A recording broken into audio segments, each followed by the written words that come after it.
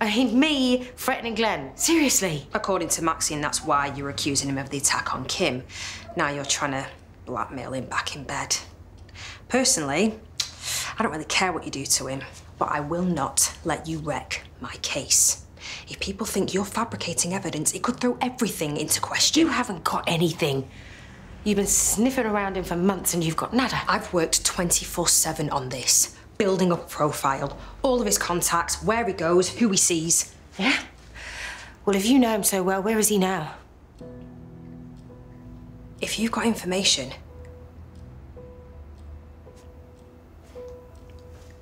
Grace, I want to help.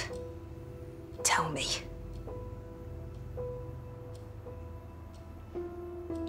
Why are you letting him do this? Look at what he's turning you into. I guess you think I'm pretty pathetic, huh? I didn't say that. It's true. I don't know how or when it happened, but I've been lying for weeks, telling everyone that he was stalking me and that he shot Kim. When really I was the jealous one. Just would do anything to get him back. I'm just a vindictive, disgusting loser. Stay away from him, for everyone's sake.